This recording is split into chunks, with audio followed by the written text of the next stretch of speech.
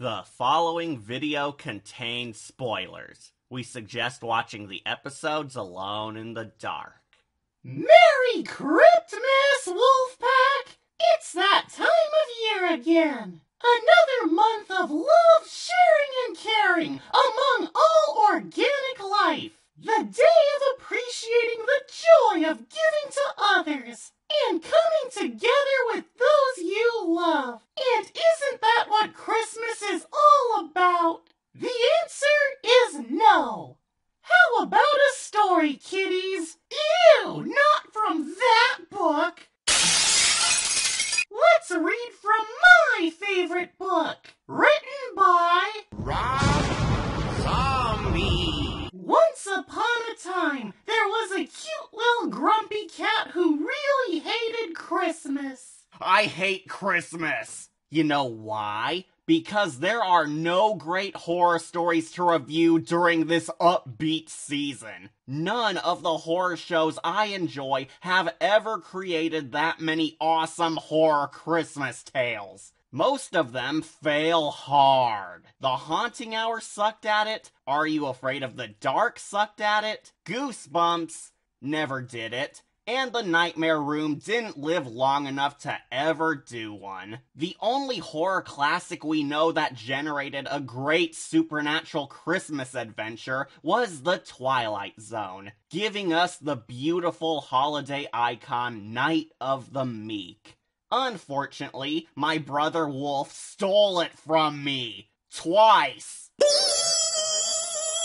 So, looks like we're stuck spending winter time with the beloved web series Crypt TV, and checking out their alleged best Nightmare Before Christmas, which apparently features a demon Santa Claus. Well, as long as he's better than a jerk who sicks the Krampus on a poor family and burns their house down, I'm game. So, did Crypt TV really give us the great gift of a gripping Christmas nightmare? Or is this just another lump of coal dumped in our stockings? Well, let's open this present up and see what's inside. This is our wacky review on the Crypt TV holiday special, Milk and Cookies.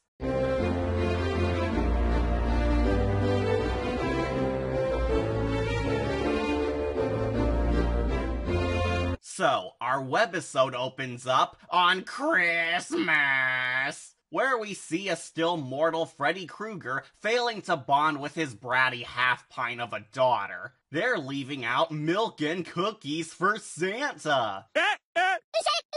But Freddy fails to bond with his brat because she's a piece of crap. Crystal, I told you these cookies are for Santa. But I want one! Honey, you already had dessert. And if you take the cookies, then Santa's not going to bring you any presents. Santa is already fat, and I need one. Kids. I'll give credit. This tale from CTV is more so a goofy dark comedy, rather than a dead serious scary story to watch in the dark. The comedy is quite humorous at times. Nothing phenomenal, but it gets a laugh or two when it can. Night. Love you. Ugh, bite me. Only if you were a cookie. Shut up, Daddy! I fought for custody. Ordinarily, I hate dark comedies, since many of them are not very good. But Crypt TV is slightly better at it than most horror shows are, since they go as far as they want to with it, because they don't have to worry about censorship or executive meddling, which allows them to be as gruesome and over-the-top as the creators desire. The worst element of the comedy is that sometimes we do get a bad groaner, or the kid characters aren't as funny as the filmmakers thought. But overall, the story is still pretty amusing, mostly due to the creepy stuff. Speaking of which, the bratty chick hears Santa dropping off her presents, where of course, she just has to see. But when she searches his sack, she gets, something sinister. But naturally, it's followed up with wacky hijinks.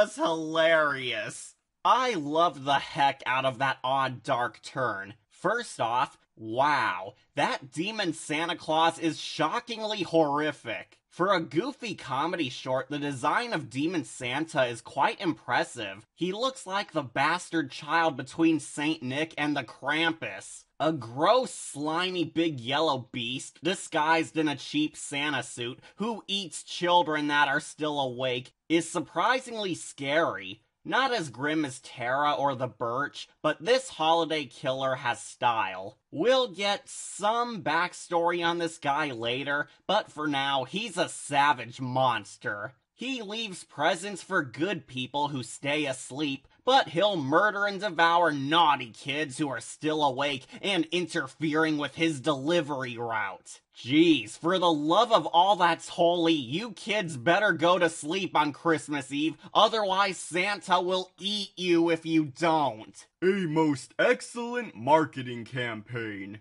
So Santa leaves Freddy a lump of coal and departs, where we all know the death will be pinned on the dad, and he'll take the fall for all the Elm Street murders. Meaning that Santa was the one who made Freddy Krueger. I will agree that while short, it was a pretty funny story. However, that was just the first part. In the sequel, we follow another little girl who wakes up too early and has to see Santa in person, only to get a repeat of the same fate.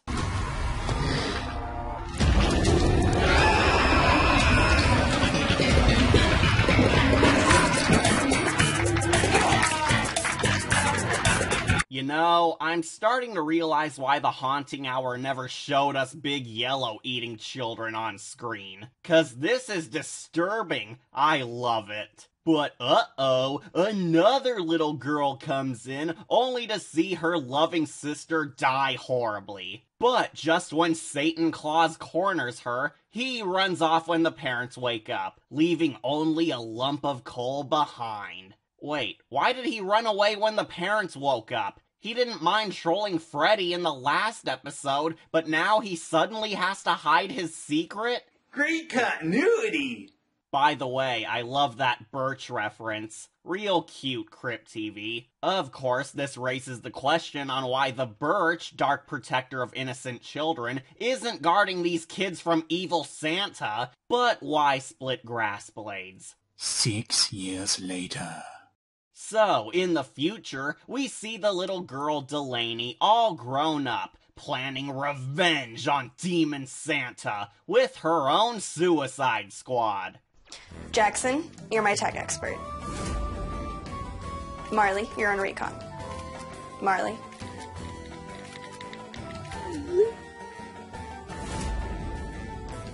Oh, yeah, totally. And Carl, you are, of course, the muscle. Seriously, did I steal someone else's identity? What, we some kind of suicide squad? Ugh, really, Crypt TV? A suicide squad of kids? Did you really expect that to be a big hit? Surely this won't be dated. This is where we get some exposition regarding the evil Santa. Delaney informs us that the monster is, a creature who eats children who stay awake every Christmas and gives gifts to unsuspecting fools, dubbed Walter. Walter? The disgusting demon Santa is actually called Walter? That's the best you could come up with, Crypt TV? Come on, where's your imagination? This guy is so cool that he should be called something epic, like Satan Claus, spelled like this. But you settle on Walter? Why? How come so many horror writers label their badass horror monsters with such stupid average names? It's like Vampire King Margot and Snake Mutant Jake all over again. Be brave. Anyways, Delaney assembled the best kids on the block to help her complete her ultimate plan of trapping Walter and slay him once and for all. The kids' Suicide Squad set up a stakeout before instantly noticing someone strange up on the roof. Wow, that was fast. Santa already finished up in the rest of the world? Duh, okay. Suddenly, somebody knocks on their door, which is so obviously a fake out because, as we all know, fear never knocks. WTF, Delaney? You're just gonna have a holiday party and not invite me? You need to be quiet. I know Marley's in there because I have her find my iPhone. And if you didn't invite me because I'm half Jewish, that's a hate crime. And I will straight up call the police. Oh my gosh, can somebody kill this chick already? Oh, shit.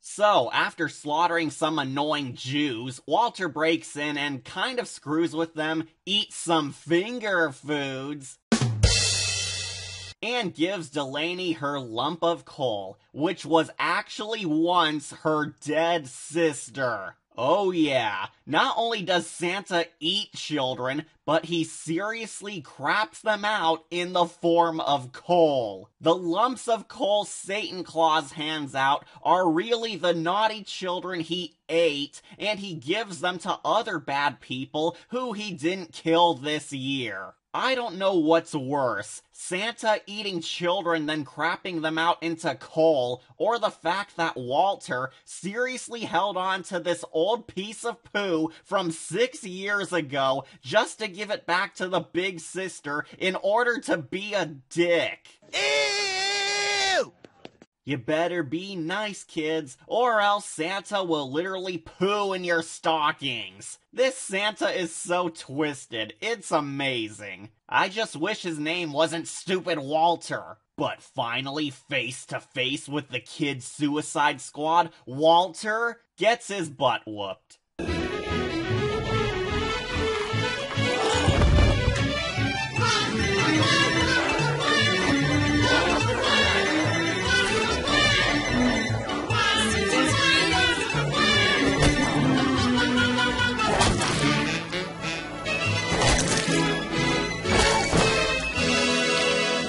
Lame. What?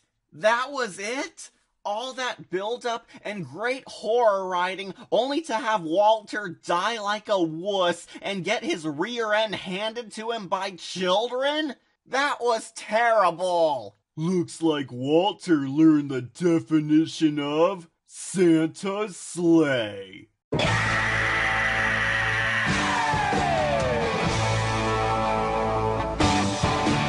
So, they finally end this nightmare, but Delaney calls somebody mysterious dubbed Alice Q, who was apparently the girl's inside scoop and is on her way to retrieve the corpse. This is apparently some form of sequel bait where Walter is getting set up for another story later, and hinting that this takes place in the Crypt TV cinematic universe. I have zero clue who this Alice Q is, but according to Crypt TV, this ominous agent is some kind of a monster hunter in the Cryptverse who is trying to study and exterminate the creatures of the show's franchise. The series is trying to tie Walter in with the cinematic universe of Crypt TV. The Birch, Looksee, The Beast, etc. Alice Q seems like an Amanda Waller-ish figure who Crypt TV is building up for a greater story later. I can't tell you much about her since so far little has been revealed about her, but I'm kind of conflicted on seeing Walter dragged into the same level as the more epic monsters. This guy is mostly a comedic villain compared to Tara and Looksee, almost to the point where he doesn't fit in with the higher universe due to his wackier shtick. It's like trying to tie in the Teen Titans into the Dark Knight saga. Some stories just don't connect as well as some would assume. In short, the Alice Q sequel bait is an interesting idea, but it will never pay off in this story arc. Well, that was pointless. Then, like colossal frickin' morons, The kids just assume that Walter is truly dead, never make sure he stays dead or fully finish him off, leave his body out in the open, and go off to party like nothing happened at all. Oh boy, I wonder what the twist is going to be.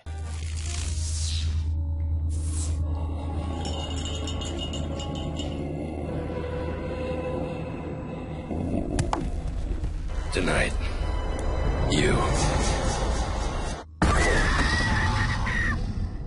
What a shock! The horror monster wasn't dead! Who'da thunk it? Anywho, that was the end of Crypt TV's Supercut short, Milk and Cookies. And it was the most moderately average Christmas tale ever. Yeah, it was okay, but nothing magical. The story is a simple plot where a psychotic demon Santa Claus goes around killing kids, while some naive children wake up to find him, only to discover that Saint Nick is a stank dick. Demon Santa slaughters naughty children, but has no qualms about offing innocent kids either, for the error of just staying awake to see him. Part 1 basically shows us what his motive and typical day is like, while Part 2 has a more plot-driven revenge story, where a group of kids combat him, Pennywise style, for killing kids around the neighborhood. The story arc is mainly funny, but Part 2 tried for dramatic content.